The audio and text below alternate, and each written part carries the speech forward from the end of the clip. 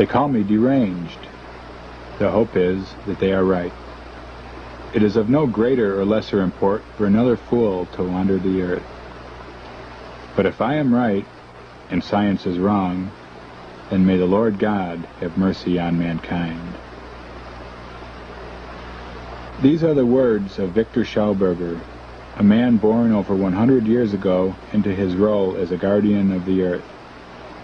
Among the magnificent Austrian forests, he grew up wanting only to become a forest warden like his father, grandfather, great-grandfather, and his father before him. But life was to take Viktor far from the peace and solitude of great mountains and forests. Instead, he was to lead the struggle to preserve the earth, the forests and rivers, attacking the exploitation of nature as early as the 1920s. Nature was his teacher. Through an understanding of nature's principles, seen in the flowing motion of water, he gave the world a vision of how technology could be transformed to render free, non-polluting energy for our use. He warned of the consequences facing humanity if the present death-oriented technology continues. He died, betrayed by the same powers who promised to make his dreams a reality. Commercial gangsters who take all and give nothing back to the world.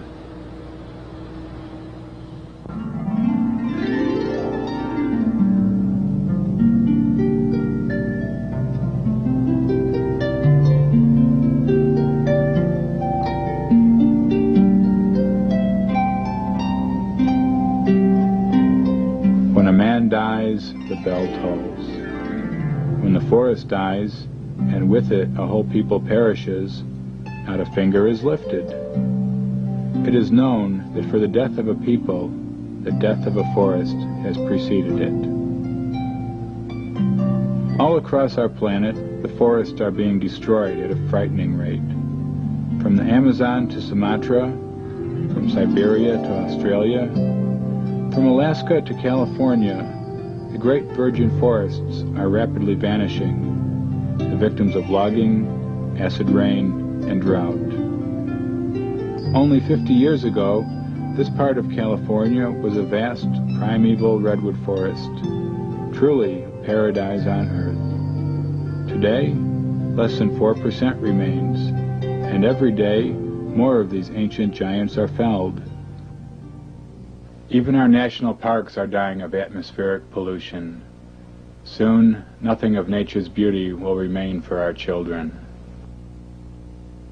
It was in such a paradise that Viktor Schauberger spent his childhood, at home in the forest. Even the family motto, "Faithful to the silent forests," echoed the deep respect the forest wardens once held for the trees. From an early age, he was a keen and astute observer of nature. He learned directly from nature, closely studying the relationship between the earth, the trees, and water. But water, the lifeblood of the earth, became his consuming passion, and he set out to discover its laws and character, to learn the secrets of its power. Far from being merely an inorganic substance, Viktor perceived water to be alive, and with its own cycle of birth and transformation into higher forms of energy. He spent hours studying the flow of the natural waterways, how water moves in characteristic patterns, how water currents become stronger in the early hours of the morning when it is coolest, and particularly during full moon. He recalled the stories passed on from his ancestors who utilized their knowledge of water to transport logs down from the high forested mountains. They built constructions down the mountainsides which made the water flow in serpent-like spirals. I knew that my father transported hundreds of thousands of cubic meters of beechwood over long distances, never, however, during the day, but at nights and generally when the moon shone. The reason for doing it this way, as my father often explained, was because water exposed to the sun's rays is tired and lazy and therefore curls up and sleeps.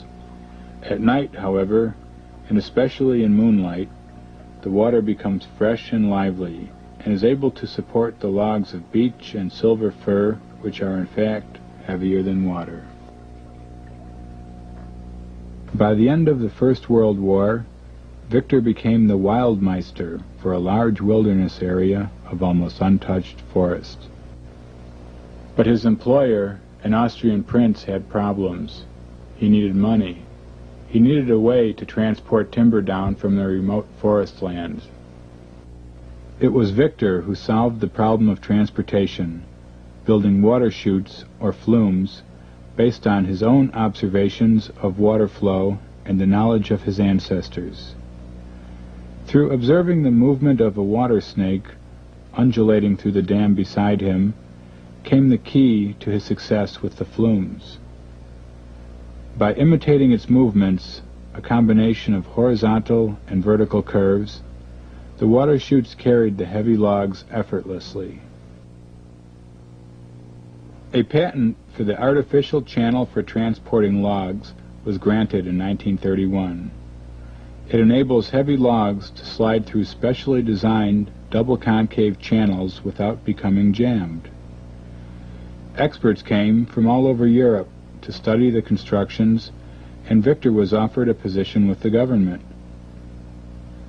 Ironically, it was the success of Viktor's invention that opened up the previously inaccessible high mountain forests to commercial exploitation. He was forced to witness the brutal damage inflicted on the land he loved by short-sighted greed. He had observed how the streams reacted when the trees were cut down. When a mountain spring is deprived of its natural protective shade and exposed to direct sunlight, it dries up and does not begin to flow again until the shade is restored. Some mountain springs disappear, never to return. It is a fact that our supply of mountain water is shrinking as the protective forests are being thinned and cut down. When the mountain slopes are bare, rivers turn into thin trickles or dry up completely. Or when it rains, they become raging torrents, bringing floods and devastation. The waterways become blocked with silt and debris, destroying the vitality of the water and choking the lifeblood of the earth. Combined with the damming and regulation of rivers, this begins the vicious cycle of drought and flood.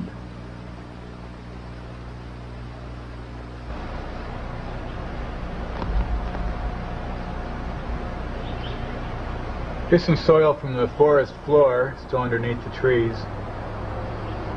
Very humus-rich. It's a very alive soil, type that can still sustain life. Here's soil that's left over from logging and general human habitation in the forest area here. See, it's very hard and stony.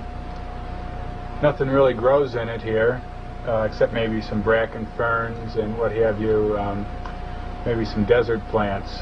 So what you see here is the actual changeover from the rich life of the forest to the desert that the people have brought through their activities.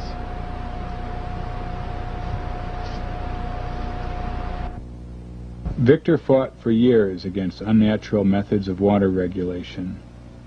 Another patent, granted to him in 1929, was a construct for creating wild brooks and flow regulation.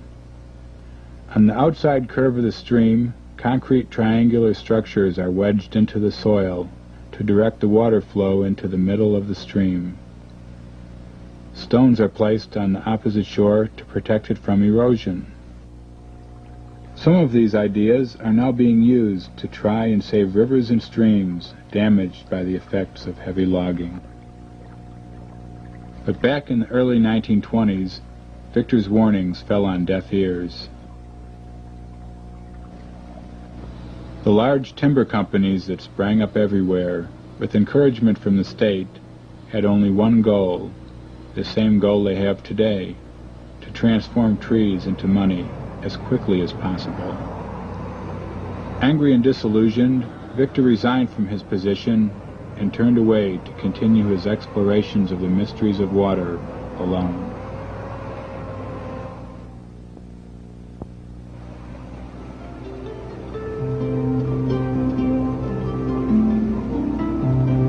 Far back in history, there is evidence that men who have attempted to solve the riddle of water have been bitterly attacked. If the riddle surrounding the origins of water were solved, it would be possible to make as much pure water available as required in any location. In this way, vast areas of desert would become fertile. The concept of unrestricted production and cheap machine power is so revolutionary that the way of life all over the world would experience a change. As Viktor carefully watched the flowing of water, the infinite patterns formed by its streaming, he became more and more aware of the significance of the vortex as nature's motion towards growth and life. The vortex, or spiral, is the underlying pattern which permeates our universe, a pattern formed by two opposing forces which is made visible in the substance of water. All life moves between two polarities. Without opposite poles, there can be no attraction and no repulsion. Without attraction and repulsion, there can be no movement, and without movement, no life.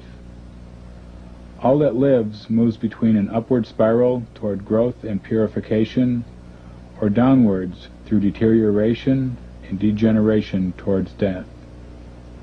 But within nature, both forces always work in cooperation with each other.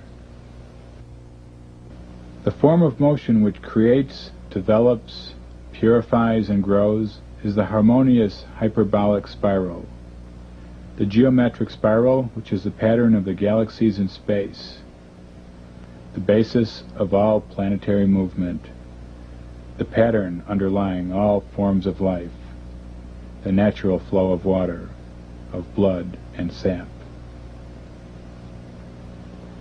In nature, we always find an open system, never a return to the same condition, as the spiral clearly shows. The purifying power of the vortex revealed itself to Viktor while sitting beside an Austrian lake on a hot summer day. Suddenly, he noticed with surprise that the water of the lake was beginning to move in peculiar spiral